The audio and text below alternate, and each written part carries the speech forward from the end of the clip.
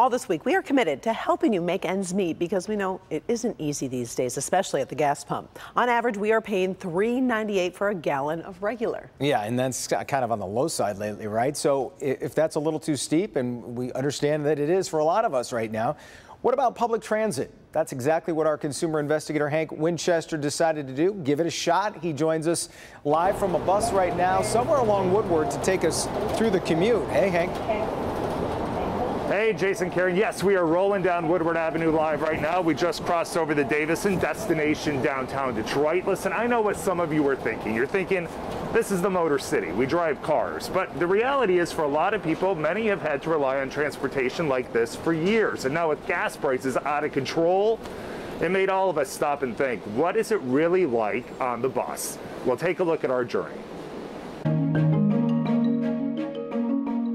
Today, I'm a lot more conscious of time. My commute from the suburbs to the city, very different on this day. I'm anxious because I'm thinking I'm going to miss my ride. Like you, I am fed up with the high prices at the pump. That's my normal gas station that I would stop at to fill up my car, which would now cost me $85. So today, it's a different mode of transportation for me.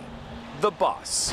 People can save money definitely riding the bus if they choose, if they're able to. And you know, we have a lot of things out on the that we're doing to improve services for people. Overall ridership is down because of the pandemic, but the one thing that stayed the same, the price. Just $2 gets you to most locations, and if you're a senior, just 50 cents. I'm very happy that I'm able to do this now and use the bus because it's saving me money. Horace Horn hopped on in Ferndale. Destination, the Meyer at 8 and Woodward. I tell you, it's cheap and it's clean and they're efficient. And so I've been very pleased with what I've seen. He's relied on Uber for years, but it just got too expensive. I normally do Uber, but sometimes I'll do the bus because it's so cheap. And wait till you hear Sam Curitan's story. Got my bus stop at 6:15 this morning. 6:15 in the morning in Flint. Right. And now we're here in Royal Oak.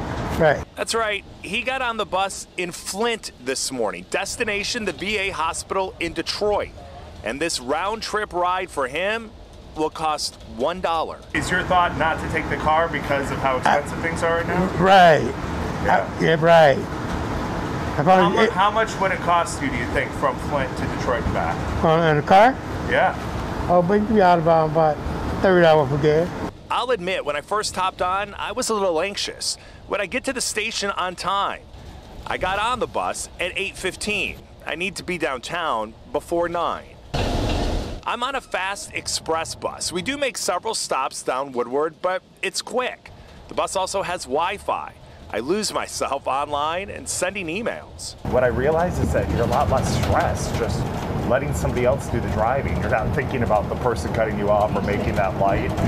You can also text, send emails. You can get a lot done. Stress-free, yeah. Zero stress. Yeah. You don't have to worry about driving. Just have time to do what you have to do. Technology has changed everything. You can track your bus on your phone, find out exactly when it's going to be arriving. It can make those colder days in the winter a little bit easier to manage. Thank you very much. You too. I arrived downtown at about 8:50. Plenty of time to walk just a few blocks to Local 4. On-time arrival. Can't beat that.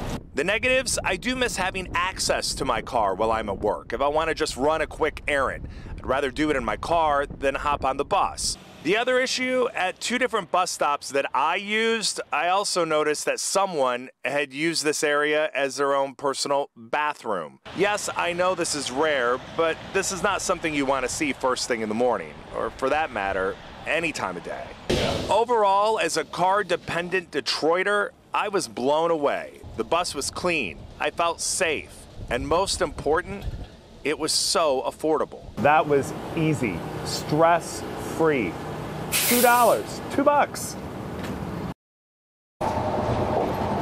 Can't beat it. best deal in town. We're still cruising down Woodward right now. We were at the Davison at the intro of this story. We're approaching 94 right now. And I'll tell you, Karen, Jason, technology has really changed the game here.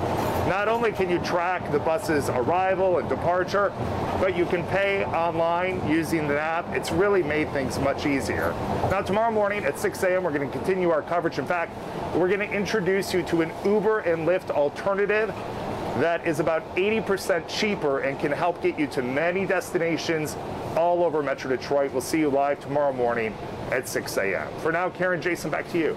Yeah, Hank, you know what? I think a lot of people are very appreciative that you found a way to get to work on time, number one. But seriously, though, you mentioned safety, and I think that can't be stressed enough because some people have that thought that sometimes the bus isn't safe when it really is. They do, Jason, complete misconception. And I'll tell you, these drivers are trained, they're professionals. And when you get to these different stops along the way, if you do have an emergency situation, understand there's a system in place where you can contact police right away. Clean, safe, affordable. You can't beat it.